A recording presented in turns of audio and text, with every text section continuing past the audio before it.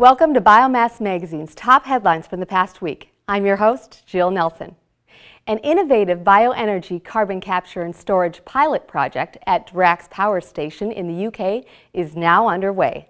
In late November, Drax announced the project is expected to begin capturing carbon dioxide in the next few weeks.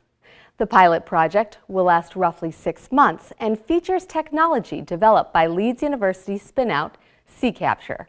Only days after Drax announced the project had begun commissioning, the UK government released an action plan that aims to enable the development of the nation's first industrial-scale carbon capture and storage project.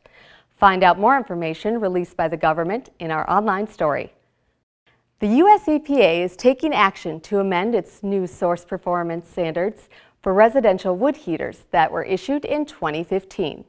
A proposed rule would provide retailers additional time to sell existing inventories of hydronic heaters and forced air furnaces.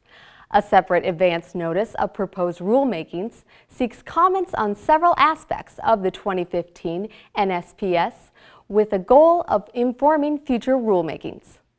A hearing on the proposed rule is scheduled to be held in Washington, D.C. on December 17th. A 45-day comment period will also open following publication of the proposed rule in the Federal Register.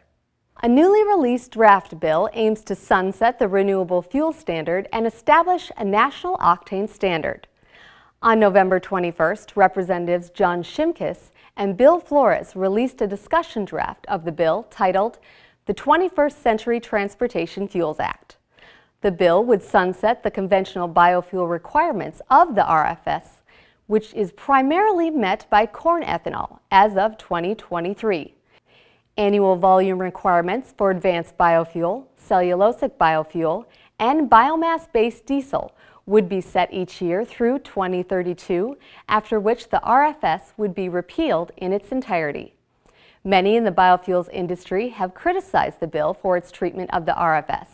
Read more about this story on biomassmagazine.com.